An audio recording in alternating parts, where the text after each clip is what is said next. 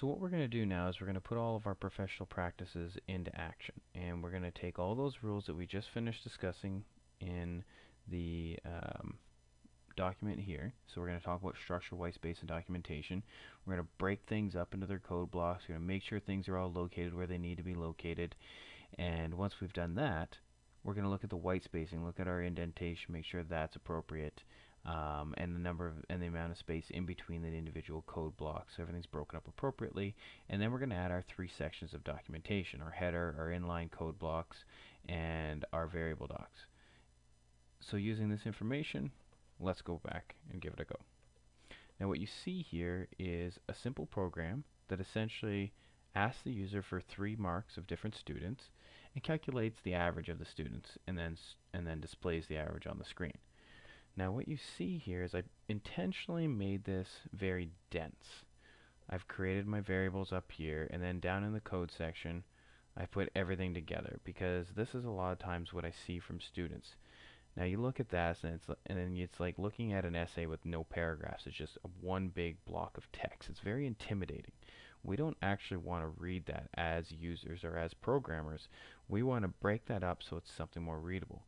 So first step we're actually going to do is we're actually going to go out of order here to a degree.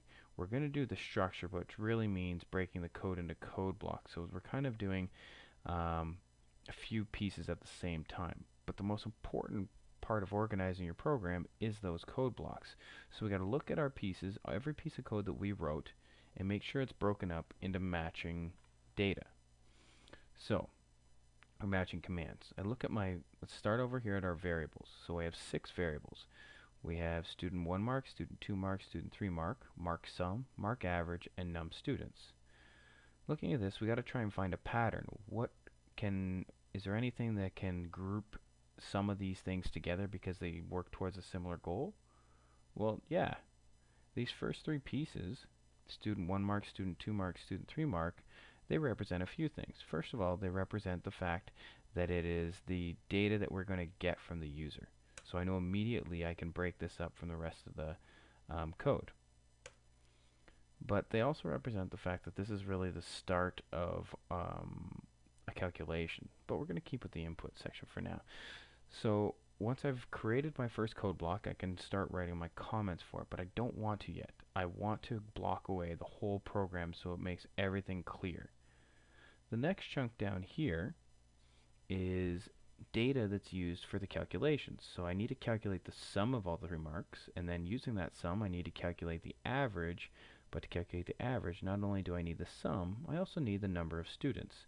So I'm going to use all that data together in my calculations. So these 2 blocks have been separated, and there's no reason to make any third block at this point down there. Now we get over into the next section, and we see some code that's similar, some code that needs to be separated, and how we're actually going to do this. Let's figure that out. So the first 6 lines, starting at console.writeLine, please enter the mark of student 1. It asks, so it prompts the user, and then it retrieves the data from the user. And then it prompts the user for the second mark, and then retrieves the data. It does the same thing for the third. Following that, we see the calculation of the sum of the marks.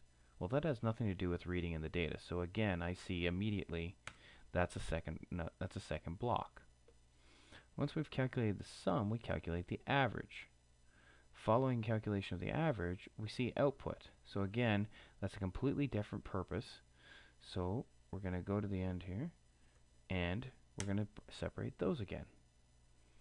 So this output line here is outputting the final data. And then following that, we have output that says please enter continue.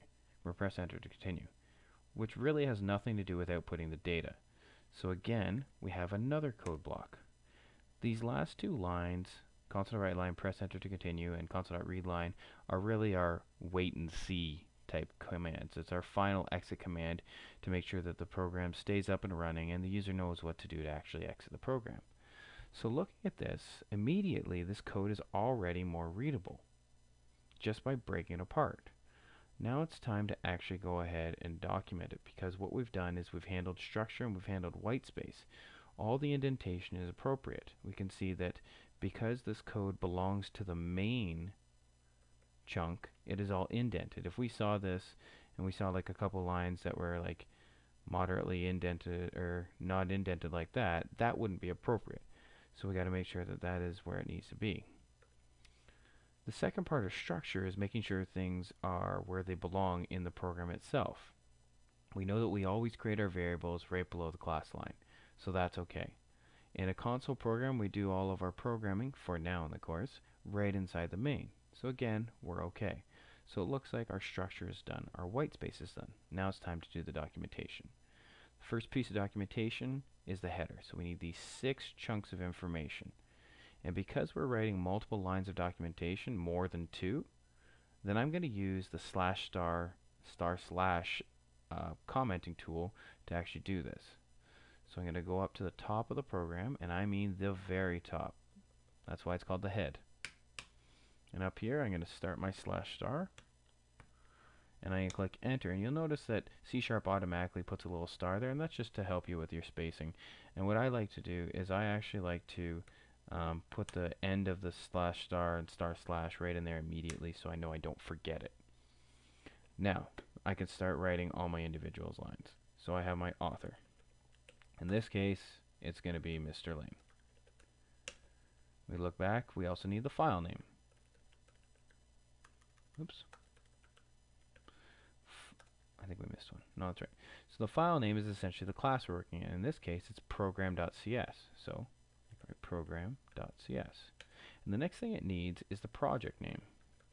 And this is essentially what the namespace is. We look down, and the namespace is prof practice, professional practice. And after that, it wants the creation date. So today is September 15th, 2014. I just dated this little video. And then we have our modified date. Now, since I modified it on the same date, it's going to be the exact same thing. Typically speaking, when you're working on larger programs, usually your modified date is substantially after the creation date because you're continually working on it. In this case, both dates are going to be the same though. And then finally, a description. Now, this description is typically a description of the file, but since we only have one file in the entire program, we're just going to describe what the program does. In this case, the purpose of this program is to calculate the average mark of a given number of students. So calculate the average mark of a given number of students. That's it. So we've got our header done. So we go back, and now we gotta look at our inline and code block docs. So just to show you everywhere where I need a piece of documentation, it's pretty much anywhere you see a blank space between 2 code blocks. So for example, this is gonna need a comment, this is gonna need a comment, this is gonna need a comment, this is gonna need a comment, this is gonna need a comment, and oops, this final piece is going to need a comment. So you see we have quite a few comments here, but each one is representing a different code block. And you also notice that I put a space in between the comment and the data being, and the block above it. I also want to note one thing, the location of where the comments are.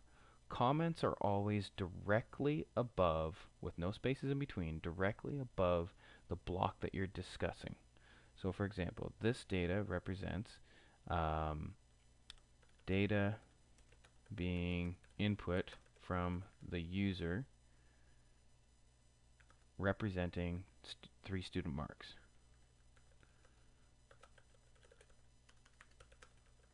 So we see we were very clear, we were very concise, we know exactly what it is.